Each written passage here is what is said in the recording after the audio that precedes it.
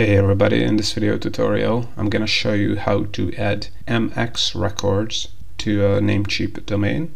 Alright, so if you have registered a domain on Namecheap and you manage the name servers there, then you have the option to add an MX record to a Namecheap domain, and here's how to do it. So all you have to do is open up your Namecheap account. So go to namecheap.com, sign in into your Namecheap account. Then on the left you're gonna see domain list, click on that, and here you will be able to browse the list of the domains you have registered with Namecheap. And let's say we want to add an MX records to this AI plugin database.com. So click on the manage button here. And first you have to make sure that in the name server sections you have selected Namecheap basic DNS here.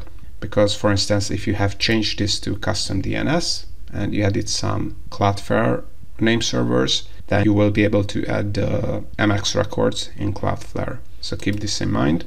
But if you have Namecheap basic DNS here, you have to select advanced DNS from this tab list basically. Then here you're not going to be able to add the MX records under host records, but you have to scroll down to mail settings and select custom MX, as you can see here, and then here's where you're going to be able to add your MX records. Your email provider like Google Workspace will provide you with these host and value pairs, and once you added these, just click on save all changes, and then the MX record will be added to your Namecheap domain. So notice I can add an MX record or MX records to a Namecheap domain.